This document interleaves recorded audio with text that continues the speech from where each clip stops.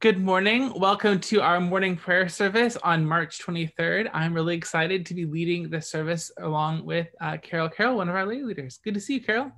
Good to see you too, Drew. The Lord be with you. And also with you. God of light and love, new every morning is your grace and mercy. In this time of prayer and devotion, let the light of your presence open the eyes of our heart so that we may hear your voice and follow your will today. Amen. Our psalm for today is Psalm 105, verses 1 through 22. Let's hear the word of God. Oh, give thanks to the Lord. Call on his name. Make known his deeds among the peoples. Sing to him, sing praises to him. Tell all his wonderful works. Glory in his holy name. Let the hearts of those who seek the Lord rejoice. Seek the Lord and his strength. Seek his presence continually. Remember the wonderful works he has done, his miracles and the judgments he has uttered. O offspring of his servant Abraham, children of Jacob, his chosen ones. He is the Lord our God. His judgments are in all the earth. He is mindful of his covenant forever, of the word that he commanded for 1,000 generations, the covenant that he made with Abraham, his sworn promise to Isaac, which he confirmed to Jacob as a statute, to Israel as an everlasting covenant, saying, to you, I will give the land of Canaan as your portion for an inheritance. When they were few in number, of little account, and strangers in it, wandering from nation to nation, from one kingdom to another people, he allowed no one to oppress them. He rebuked kings on their account, saying, not much, my anointed ones, do my prophets no harm. When he summoned famine against the land and broke every staff of bread, he had sent a man ahead of them, Joseph, who was sold as a slave. His feet were hurt with fetters. His neck was put in a collar of iron, until what he had said came to pass. The word of the Lord kept testing him. The king sent and released him. The ruler of the people set him free. He made him lord of his house and ruler of all his possessions, to instruct his officials at his pleasure and to teach his elders wisdom. And now I invite you at home to pause this video and pray through this psalm on your own. And then when you are ready, you can unpause the video and we'll pray it together. Oh Lord, we give thanks to you. We call on your name. Make known your deeds among the people.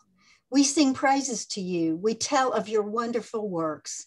Glory to your holy name. Let the hearts of those who seek you rejoice. We will seek the Lord in his strength. We will seek your presence continually. We will remember the wonderful works you have done, your miracles, and the judgments you have uttered. We are the offspring of your servant Abraham, children of Jacob, your chosen ones. You are the Lord our God. Your judgments are in all the earth. You are mindful of his covenant forever, of the word that you commanded for 1,000 generations, the covenant that you made with Abraham, your sworn promise to Isaac, which you confirmed to Jacob as a statute, to Israel as an everlasting covenant. You said to us, to you, I will give the land of Canaan as your portion for an inheritance. When we were few in number, of little account, and strangers in it, wandering from nation to nation, from one kingdom to another people, you allowed no one to oppress us. You rebuked kings on our account, saying, do not touch my anointed ones, do my prophets no harm.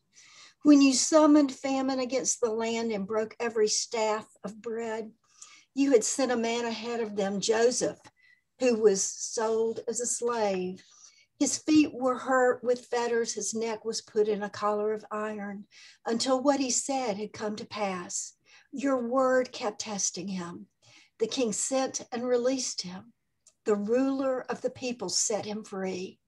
He made him the Lord of his house and the ruler over all his possessions, to instruct his officials at his pleasure and to teach his elders wisdom. Amen. And now I invite you to join us in our prayers of petition. God of compassion, we bring our prayers before you. We pray for our world. We pray for those who are sick. We pray for those who are suffering. We pray for those who are lost. We pray for the poor, the homeless, and those on the margins. We pray, unite these prayers with the rest of the church, using the prayer you taught us to pray, saying, Our Father, who art in heaven, hallowed be thy name. Thy kingdom come, thy will be done, on earth as it is in heaven. Give us this day our daily bread, and forgive us our trespasses, as we forgive those who trespass against us. And lead us not into temptation, but deliver us from evil. For thine is the kingdom, and the power, and the glory forever. Amen. Thank you very much, Carol, and it was good to see you, and we will see you all this afternoon for our evening prayer service. Thanks, Drew.